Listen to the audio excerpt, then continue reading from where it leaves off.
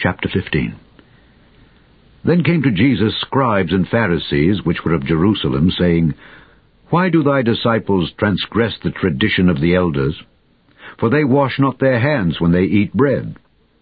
But he answered and said unto them, Why do ye also transgress the commandment of God by your tradition?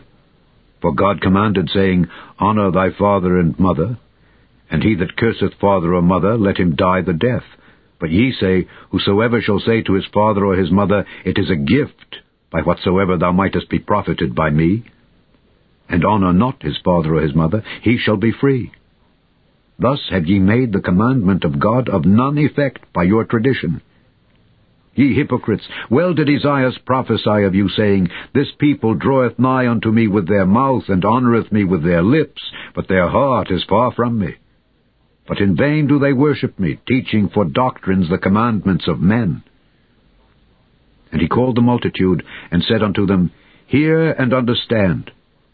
Not that which goeth into the mouth defileth a man, but that which cometh out of the mouth, this defileth a man. Then came his disciples and said unto him, Knowest thou that the Pharisees were offended after they heard this saying?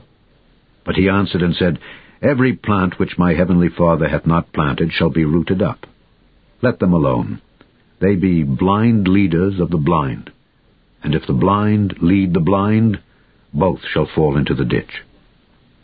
Then answered Peter and said unto him, Declare unto us this parable. And Jesus said, Are ye also yet without understanding?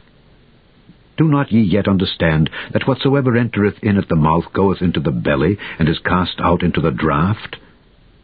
But those things which proceed out of the mouth come forth from the heart, and they defile the man. For out of the heart proceed evil thoughts, murders, adulteries, fornications, thefts, false witness, blasphemies. These are the things which defile a man. But to eat with unwashen hands defileth not a man. Then Jesus went thence and departed into the coasts of Tyre and Zidon. And behold, a woman of Canaan came out of the same coasts, and cried unto him, saying, Have mercy on me, O Lord, thou Son of David. My daughter is grievously vexed with a devil. But he answered her not a word. And his disciples came and besought him, saying, Send her away, for she crieth after us. But he answered and said, I am not sent but unto the lost sheep of the house of Israel. Then came she and worshipped him, saying, Lord, help me. But he answered and said, It is not meet to take the children's bread and to cast it to dogs. And she said, Truth, Lord, yet the dogs eat of the crumbs which fall from their master's table. Then Jesus answered and said unto her, O woman, great is thy faith. Be it unto thee even as thou wilt. And her daughter was made whole from that very hour. And Jesus departed from thence and came nigh unto the Sea of Galilee, and went up into a mountain, and sat down there. And great multitudes came unto him, having with them those that were lame, blind, dumb, maimed, and many others, and cast them down at Jesus' feet, and he healed them, insomuch that the multitude wondered when they saw the dumb to speak, the maimed to behold, the lame to walk, and the blind to see. And they glorified the God of Israel.